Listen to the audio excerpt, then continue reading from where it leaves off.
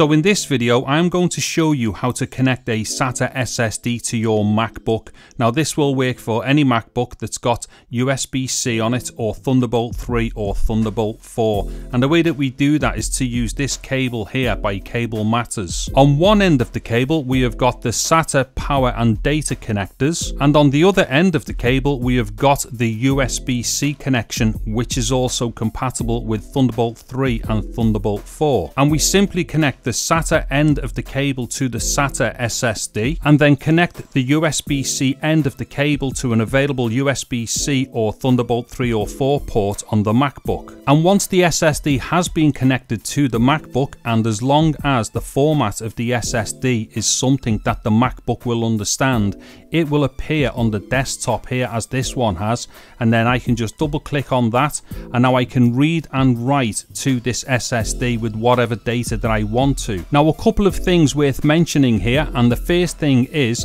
the speed of the SSD once it is connected to the Mac. Now basically the SSD will run at whatever its maximum speeds are for reading and writing, and the reason for that is because this particular USB-C to SATA cable adapter, this operates at 10 gigabits per second, and this is much faster than any SATA SSD. So basically the read and the write speeds are going to be down to the maximum that the actual SSD does support within itself. And just to reiterate the point once again about Thunderbolt, this particular cable is obviously USB-C to SATA. However, Thunderbolt 3 and Thunderbolt 4 both support the data protocols that USB-C uses, so you can definitely connect this to a Thunderbolt device, and this video is evidence of that because I am using a MacBook Pro M1 Max which uses Thunderbolt 4 connections. Now if this video has been useful to you, please give it a thumbs up. Also consider subscribing to my channel and clicking on that bell notification icon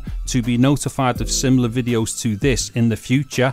And there will also be Amazon links in the video description below for what I have used in this video. Anyways, I'm David Harry. Thank you very much for watching this video. Take care and goodbye now.